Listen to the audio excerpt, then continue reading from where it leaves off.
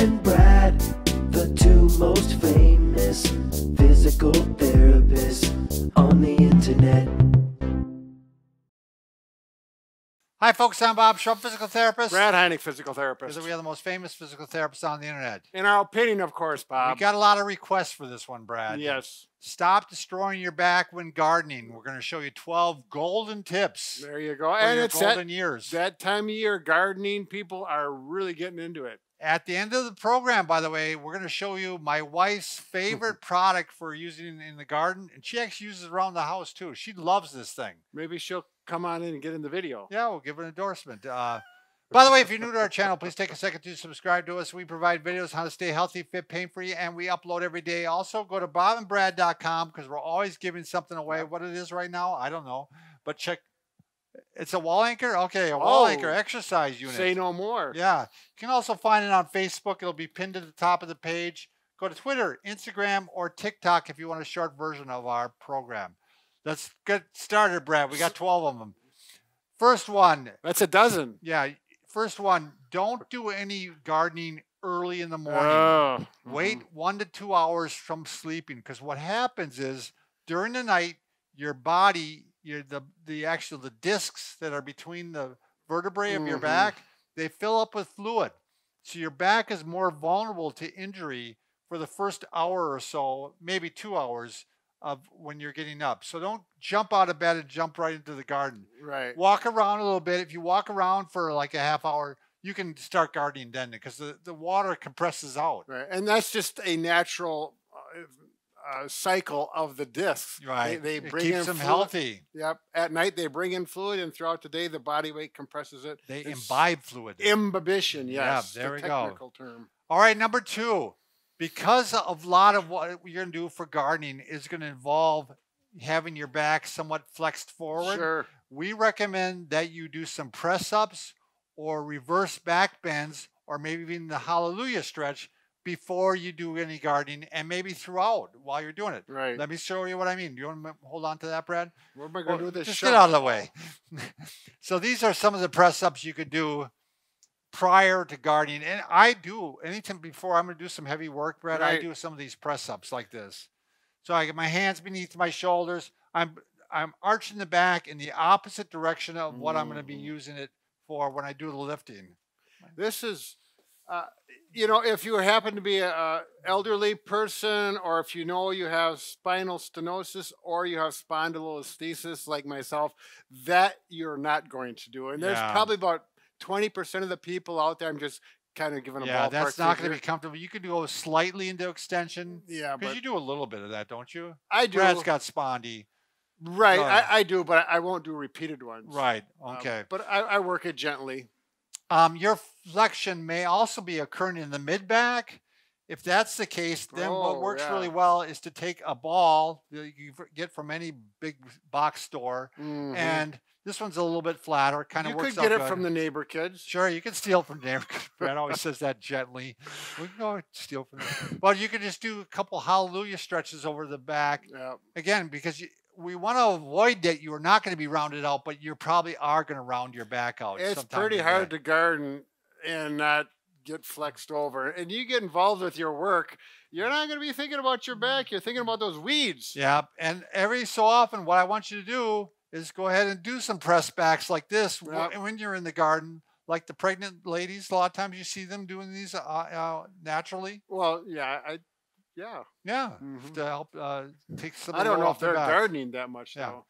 All right, number 3. As much as possible, you want to keep your back in what we call the locked-in position. You got the booyah stick, Brad? Yeah, a good posture position. Yeah, you want to show it? Sure. Okay. So we want the shoulders back, the arch in the low back, and if you use a stick like this, we use the booyah stick, and it touches right here at your belt line or below at the sacrum, between your shoulder blades and your head. So it's got 3 points of contact. Touch, touch, touch. Obviously, you're not going to use this when you go out gardening, but the idea is to visually think about this, that there's this stick there and that it's in place. So whenever you do something, whether it's bending down to pick something up, you're keeping that same posture. This really helped my wife when I was trying to tell her how to bend forward and stuff. I said, picture that stick there, and that you're having to keep everything in alignment. And she goes, you know, it just really helped her Right.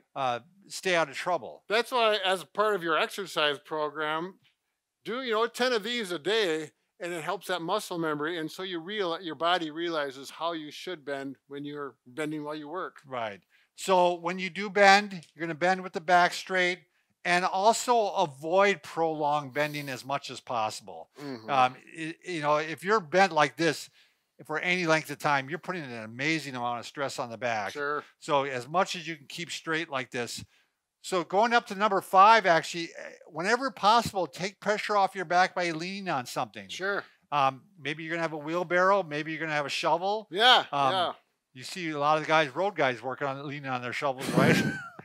Just giving you guys a hard time. Yeah, don't get some group, feedback. We'll have people pounding on the door. But maybe you get a wheelbarrow or something. But whenever you can lean on something, it's going to take a lot of stress off your back. Right. I actually even have people that, to take pressure off their back, I have actually put their elbows on their knees. See, yep, that old elbow on the knee trick works really nice. See, I can keep my back straight, but the elbows on the knee, and you can actually even pull a weed like this. Yeah, just the single elbow. Right. Now, ideally, what you're going to want to do is actually kneel down on some of those things, because by kneeling, you're not having to bend over the back as much as it normally takes. So you may kneel down, doing more of a lunge, going down like this, versus putting down 2 knees. Right. So, and I think a big thing is that you're just not stuck in one of these positions for a long period of time. You're gonna maybe switch knees, get movement, up, do your stretch, and that's down. number 7 again. Remember to do some of the back bends. I'd say every 20 to 30 minutes, if you're fall in that category, you can do these. And after doing a heavy lift, I always do. Every time I lift something really heavy, I stand up and I do one of these. And you might want to do it before. Exactly, before and after. Yeah, it's right, wonderful. Can I have the shovel? Oh, yeah, now you want the shovel, huh? Here, be careful with it. Yeah, be careful. Da-da-da-da-da-da. Remember that? Yeah, that from? Don't say, don't tell Hillbillies. No, it's not. Let them tell. They'll tell you what it is. Okay, yeah. By the way, I must have stolen this from a neighbor. It says, wow. Oh my God. It's got somebody else's name on there. Yeah, well, whatever. So when you shovel, one thing that helps a lot is to tighten your core. Yes. Like, let's say right when you're about to pull and lift something, tighten your core. As much as possible, what you want to do is you don't want to go down like this. You actually want to bend your hips. That's why a wide base really works. Exactly. So you want to remember, get into this pattern of going down like this. You should face this way. You got a really nice demonstration of keeping your back arch. Can you move this elbow out of the way? There you go. That right there is the key part of. So I can also go like this. As much as possible, when you're shoveling, don't bend and twist. Yeah. So I don't go like this and like this. I want to go like this and throw it straight ahead. But that isn't going to happen all the time. But that doesn't happen all the time. Do the best you can. Do the best you can. We realize some of this is going to be very difficult to do. Yeah. We're giving you guidelines, so hopefully you're going to try to do the best you can. Same with raking or hoeing. You want to make sure you're keeping the back straight, you're bending down, you're keeping the legs wide apart, and you're using the body as much as possible, as opposed to going back and forth with the back. Yeah, so try to avoid those reaching way out with it, to get that long distance reach. Moving the leg as much as possible really helps a lot. It'd be like you're dancing out there. Yep, you're dancing with the rake or dancing with the hoe. The neighbors may talk, but that's all right. That's a woman used to date, wasn't it? A hoe?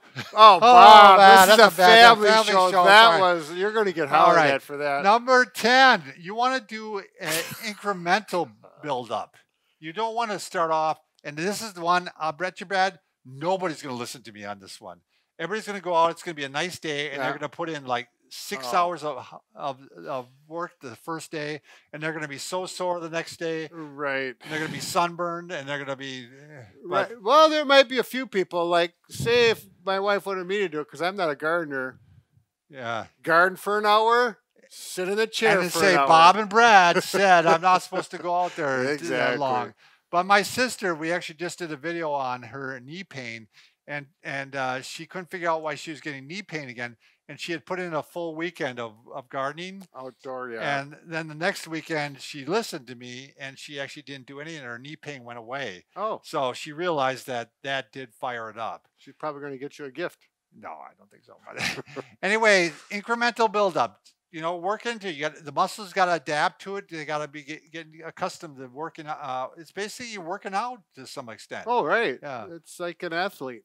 This one, I apologize, but we don't have an example to show you. But there is a thing called a reacher. So this is a device that has a little handle on the end. Yep. You squeeze it, and it actually has little prongs that can pick things up. If you've been in the hospital with a hip or knee replacement, then you almost certainly know what a reacher is. They're very common. You can almost pick a quarter off the floor with them. I mean, they really work pretty well. Yeah. They are inexpensive. They're only like $12. We'll put a link below. Normally we would have one, but because of the virus thing going on, we had to shift up our not equipment. At our facility. Mm-hmm. So what's nice about those, if you're going to pick twigs off the ground and stuff like that, use the reacher. You don't have to bend all the way over. Every time you bend over your back, even if you're lifting something very light, still putting stress on your back. Yep. So, like we got a long gravel driveway at our cabin, and I take a reacher there, or I'll take a thing and just flip the sticks off the road that way, because I don't want to bend over for each twig. Right. I thought you were, because you don't have a dog, maybe you'd flipping the dog. Flipping the dog? Oh, the dog I see. No. That's an issue too. All right. And number 11, get help with the hard stuff. Oh, right. I mean, don't be a hero here. If something's heavy, get some help with it. If it's too hard for you, like, wheeling a wheelbarrow, have someone else do it. Get Brad to do it. Call him up. Yeah, actually, I got my nephew. We're doing that stuff for me now. Oh, do you really? Yeah, that was working out pretty good. I got Mike lifting, our cameraman, lifting our stuff. All right, this is the favorite thing my wife likes. It's both a bench and a kneeler. How does it work, Bob? I don't get it. So you can put it down and you can sit on it. Oh, I see. Yeah. And you can do some of your gardening that way. It's padded. Right, but where she really likes it, Brad, is for the kneeling part of it. She uses this all the time around the house for like painting. Oh, in fact, this isn't hers. I just got her another one because she uses one. Broke it? No, she uses it at you the cabin. Broke it. I said to get her another one, but she has paint all over it because she's always painting. Well, show how it works. Yeah, so you just put it down. I'm going to put it down over here, and these handles are there. Yeah, so that you can is kneel nice. down nice. Now, if you have pain right on your knee, you might want to stay more on the shin part of it. Mm-hmm. You might want to be right here. And in fact, if you've had a knee replacement, that's what we teach people, is to kneel down off the knee and more onto the shin.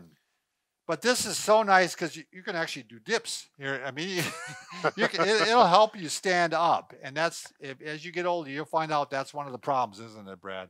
Yeah, and it's got a nice cushion on both sides, almost an inch thick. Yeah, we were having some work done here by a contractor, and my wife goes, try this once. And he's like, oh, gosh. Maybe he's going to get one. Yeah. So, yeah, steady for sitting on, just a nice device, and it folds up. Yeah, conveniently. Yeah, how does it fold up again? Like that, yeah. Squeeze that. Yep, oh, look at that. Look at that. Then you can put it in your car. Yep. So it works out nice. That is nice. What do they call it? I think it was Mike, a garden kneeler, garden something, garden bench. Just Google garden kneeler There's bench. a bunch of them. Yeah, they're all over the We'll place. put a link below. Yep. So, all right. Thanks, everybody, for watching. Let's hear your comments. Be careful while you're gardening.